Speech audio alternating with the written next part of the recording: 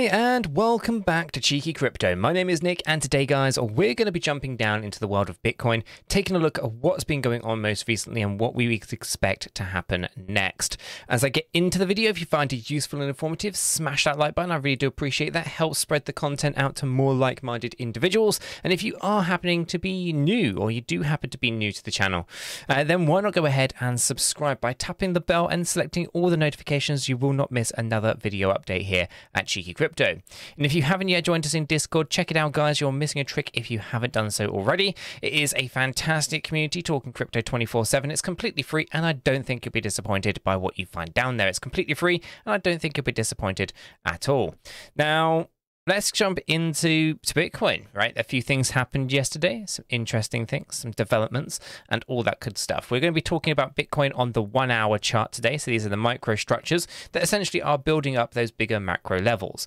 The kind of things I'm talking about in this particular video should kind of play out within the next kind of 24 to 48 hours or so. We'll either see things change, as in the structures change into a different kind of structure, and maybe we'll see more bullish movements, or alternatively we complete these structures that we're seeing here and we have more bearish structures. Okay, and so I'm going to walk you through what's going on using smart money concepts, which is the chart that you see in front of you here, and then we'll go over into our Elliot wave theory, which is the one that's being slightly more predictive at the moment, giving us our target ranges and all that kind of really good stuff.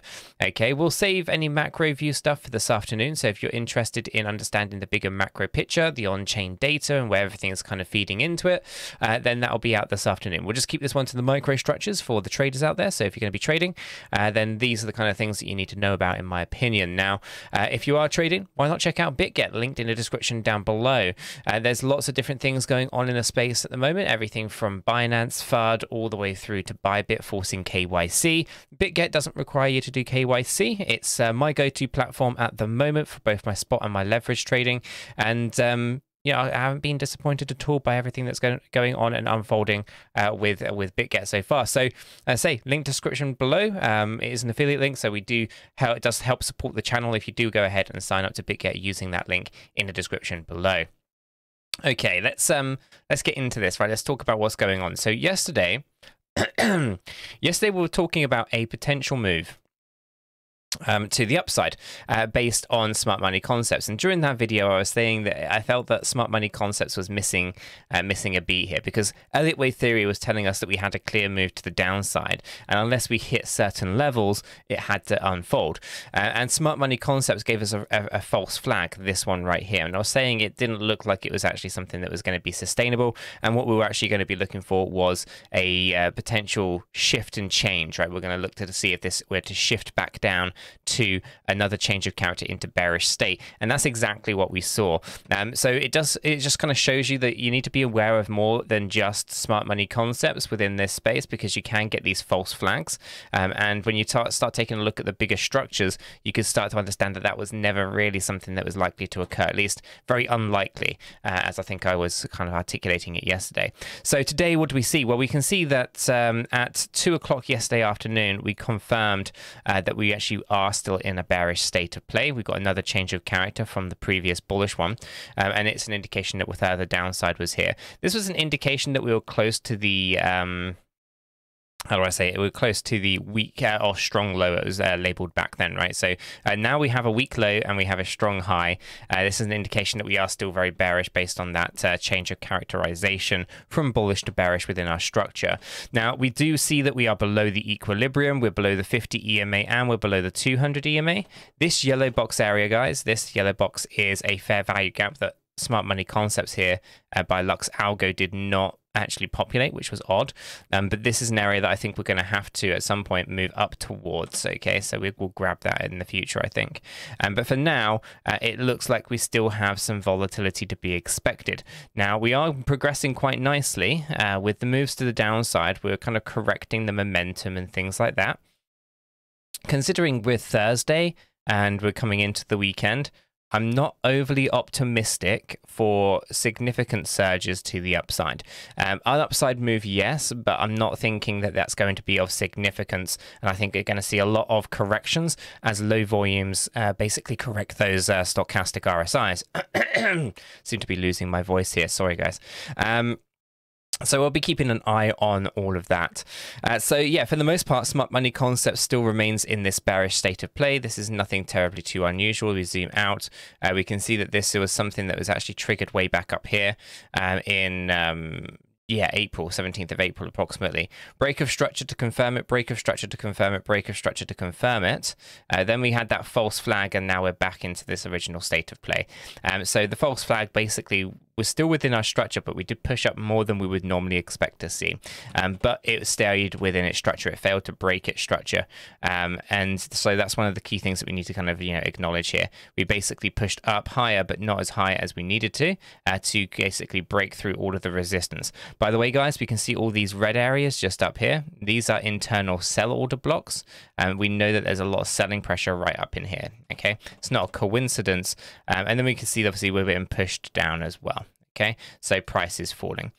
So smart money concepts, incredibly bearish still. We broke that low. We can get rid of that one now as well. We might as well get rid of this one over here. We don't need that either. So yeah, for the most part, we're in a bearish state of play, and we're looking for further downside according to smart money concepts. But let's jump into our Elliot waves and take a look at what's going on. So this is slightly more complex than smart money concepts. It's something that is more predictive, and it gives us some real good ranges, which we'll talk about how they kind of, hit target yesterday. But it is more complex. So I have put together a course on this at Cheeky School, linked in the description below. It's easy to understand, hard to implement. It's probably the easiest way of explaining it.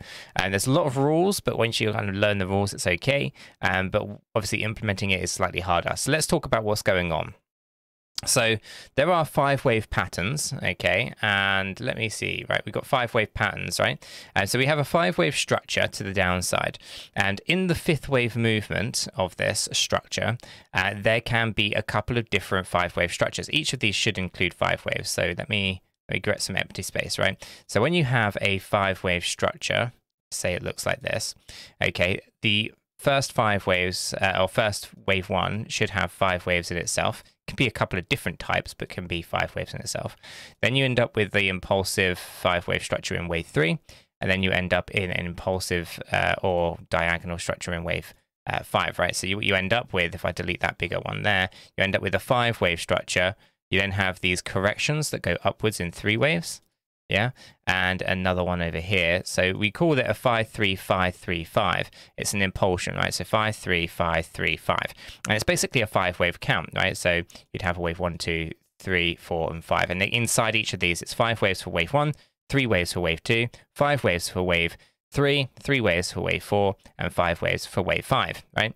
Now, the thing that you have to understand is there's 5-wave structures, they get nested inside our 5-wave count, right? So if we see a 5-wave count here, we know that there should be 5 waves internally in each of the wave 1, 3, and 5s. But they nest down because inside this little 5-wave structure, for example, there should be a 5-wave structure, and so forth, right? So it goes down and down and down and down. And so we start to understand that there's a nested structure that sits within, right? So what does this mean, and where are we for Bitcoin, right? And this is why it gets quite complicated, because people don't fully understand or comprehend exactly kind of, what's unfolding in front of them. And, they might see, look, we've completed our 5-wave structure. We're going to go up now, and we're going to be doing the X, Y, and Z, right? And they don't necessarily understand, and X, Y, Z is actually a structure. So that's probably not a good analogy, but you kind of get the idea here, is that you see these 5-wave structures, they nest inside each other, and when they're nesting inside each other, it's a part of a bigger 5-wave structure overall. Okay, so it's complicated, it's complex, and a lot of people kind of lose track of what is going on, and it's unfortunate because it's incredibly predictive in terms of where we think Bitcoin is going to go if we are able to actually track all of these micro movements on these hourly charts. So for smart money concepts, it's quite simple, right? You've kind of got break of structure, you've got change of character, you've got a discount area, you've got premium area, high and low, strong lows and high and strong highs, and so forth, right? And fair value gaps. It's quite simplistic in how you kind of approach it. It's not very predictive, other than the fact that you could say you're going to eventually at some point come up to your fair value gap, right? But with Elliott wave theory, it's a lot more predictive because it gives you very specific Fibonacci relationships into your wave counts. And like I said, the course goes into all of this in a lot more detail. But what I'm saying here is that we're experiencing what I believe to be either an expanding diagonal or a ending diagonal, okay? And they essentially sit within this fifth wave movement, right? So you have your expanding, which is this one here, or you've got your ending diagonal, which is the first one. We're not doing a contracting diagonal, so this middle one here, this is not valid for what's going on at the moment, but it's either going to have to be this one or this one over here, right? Those are the two that are currently sat inside our fifth wave movement over here. Okay, so when we take a look, we can see, if I go ahead and draw this on, we've got a wave 1, a wave 2, a wave 3, a wave 4, and we're in that fifth wave. Okay, now, so that's where we are, right? And we can kind of acknowledge what's going on within there. Now, inside of that working of that fifth wave movement, we either have the expanding diagonal, or we've got ourselves an ending diagonal. We do not have a straight up impulsion or contracting. So when we drill into this on the hourly chart, we can see that an ending diagonal would be made up of 3 waves. So it would be 3, 3, 3, 3, 3, right? And there's no 5-wave counts other than the fact of those 3 waves containing 5-wave counts. And that's kind of where we sit ourselves right now. So we were looking at our target range yesterday at 25,884 to 26,144. And you can see that we wicked down to a low of 25,871. So we're right where we needed to be. And then we kind of bounced up from there. So now we were looking at this as a potential zigzag in itself with our C wave, and I don't think that's now valid. I think we can just say our C wave is complete at this point, and we just got an overextension within our fifth coming down here, and we can say, yep, look, fantastic, it is done. Okay, our C wave is complete. So even without those micro counts, we can just remove the micro counts. We can see A, B, and C. C coming down to slightly deeper where you would than you would normally expect to see it, but for the most part, exactly where you would want it to be. So we can see here that we have a wave 1. Then we have an irregular flat, again, another complex structure for our wave 2. We've come down into our wave 3. Meaning we are expecting our wave 4. Now, wave 4 can, if it wants to, cross wave 1. That's not a problem. And we'll be looking to see if we kind of move this down quite significantly. Now, under an expanding diagonal structure, we would expect wave 5 to be the biggest move down. Okay, so if I bring out our trend lines here and we kind of snap these on, we can see how this would be a very big wave 5 situation. It would take us down right into our target range down here for our fifth wave movement, potentially even lower. But in order for that to really be something that would happen, we'd also need to see wave 4 move up quite significantly as well. Okay, so we'll expect a move upwards here before we move on down. Under an ending diagonal, we'd expect the same, except the fifth wave might not be as deep as you would need it to be. I think we're going to be experiencing an expanding diagonal. I think that's the setup that is going on in here, but we'll see how it plays out over time. Essentially, the main target range that we're looking for to the downside is 24,791 to 25,418. But I would like to see this actually peak down just a fraction lower than 24,000, so around the 23,900, because that would actually tick off a few additional 1.618s. That would, right here, in fact, allow us to basically take a look at this larger impulsions and say that they've already hit all their targets, and our bigger macro piece is now starting a trend to the downside on the daily chart, for example. Okay, so although we'd see those things, we'd still bounce up. Once we complete all of these structures, we're going to bounce up in a significant way. We'll be revisiting, 28, 29 Bitcoin pretty easily, I would have thought. But, for the most part, our trend is kind of set in stone at that point, and we'll be looking at significant surges to the downside at a slightly later date. So for the most part, everything Elliot wave theory here is giving us a clear sign that unless, of course, we break up higher than our 27,663, we are going to be talking about this being a trend structure to the downside for the most part. And obviously, we can see it's a 5-wave structure within that count right in there. Coming down into these lows will basically trigger that within the 1.618, as you can kind of see marked out here. And again, we have more nests, right? So we can see that there's a wave 1 here, wave 2, all of that we've just been talking about. All of this move is our wave 3 up for wave 4 down into wave 5. Then all of that nests inside this one, which is a wave 1, wave 2. All of that would be then wave 3 up for wave 4 down into wave 5. And you start to see this structure start to really bring us down. And this is not major movements yet in Bitcoin, but this is the beginning of a trend. This is the beginning of a crash in Bitcoin. We'd bounce up towards that 28, 29K. and then it'll be just like a lead balloon falling hard. So I imagine that maybe the Hong Kong residents being able to buy Bitcoin and trade cryptocurrency, maybe that's the surge, right? And then, you know, institutional investors, whale investors or whatever, decide that that's liquidity to take out of the market.